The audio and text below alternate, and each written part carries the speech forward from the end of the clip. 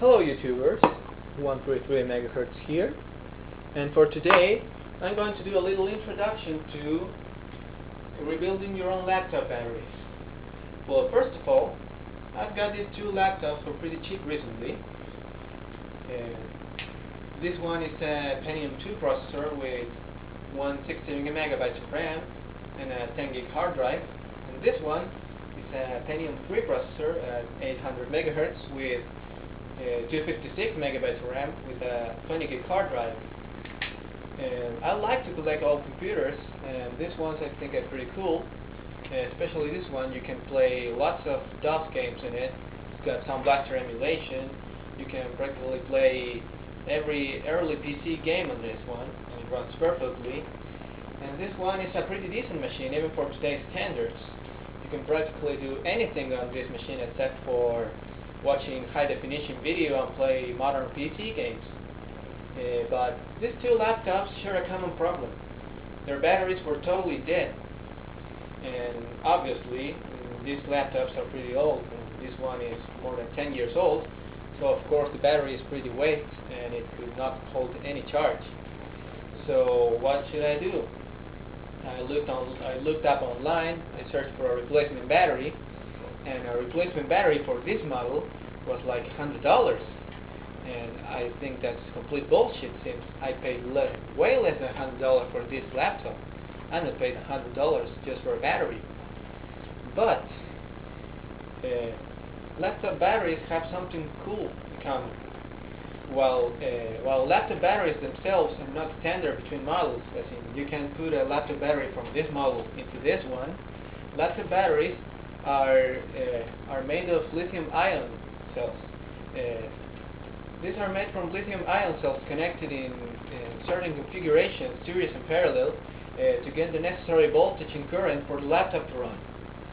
So while the batteries themselves are not standard, the cells themselves are. You can think of them as oversized AA batteries. See? I have two of them here. These are lithium-ion cells. They look like oversized AA's. So technically, if you could get the battery out, open it up, you'll see lots of these cells connected in series. You could take out these bad cells, replace them with good ones, and you have a brand new battery. So I'm going to put up this theory to the test. I'm going to take out the battery from this laptop. Here it is. In pretty funny shape, I must say. So one problem is that these batteries are sealed shut. Of course, the manufacturer doesn't want people to tamper with these things. But if you like to tinker with stuff, you have a basic understanding of electricity and you know how to solder, you can rebuild your own batteries and save a bunch of money. So you must get the case open, and you could use a Dremel tool to cut along this line to pry it open the case, or you could stick a butter knife and X-Acto knives or something to pry the case open with quite a bit of force.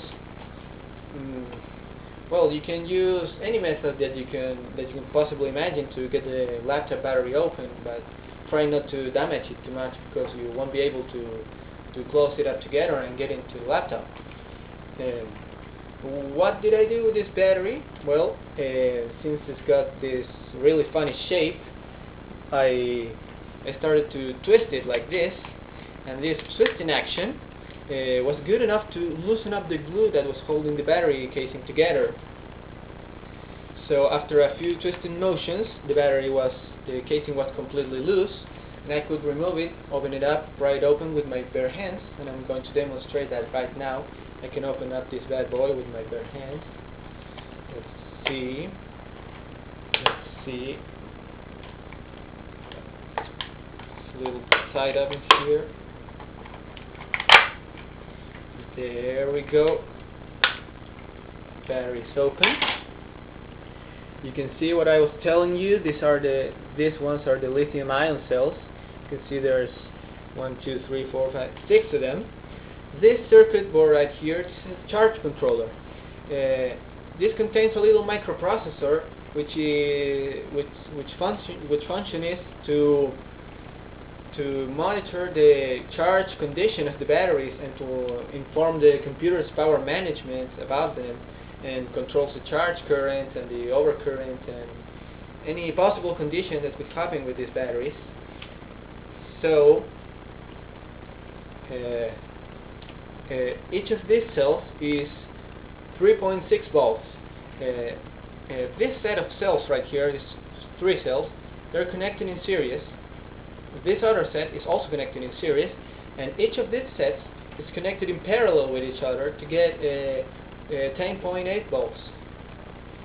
And so, if you can solder, you can use soldering iron, and you have a basic understanding of electricity, you can desolder these cells with soldering iron, take them out, put new fresh cells in here, which you can buy online at online electronics retailers, and basically you can get a brand new battery and save a bunch.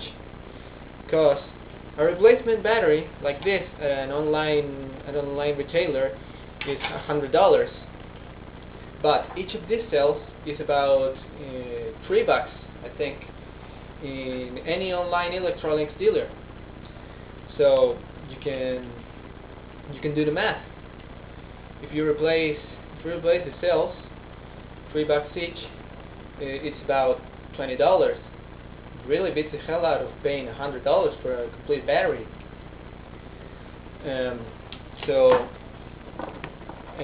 the battery for this laptop, I already replaced the cells in this one. Here's 3 of the original cells. That battery used a 9-cell design. And here's the battery for this laptop. And here's the replaced cells. I replaced the cells. These are the new ones I bought in an electronics dealer. These were $3 each. So 3 by 9, $27 versus $100. So you can clearly see you can save a lot of money by rebuilding your own batteries. So what I'm going to do, I'm going to take these cells out. I'm going to replace it with these fresh cells, and I'm going to try it out. So I wanted to show you this, and I want some feedback from you. I'll probably put probably the next video I'll put up will be with this battery holding up these cells, and I'll try it out on the new laptop. So, as my friend Luke Morse would say, I'll probably put another video up soon. So, thanks for watching.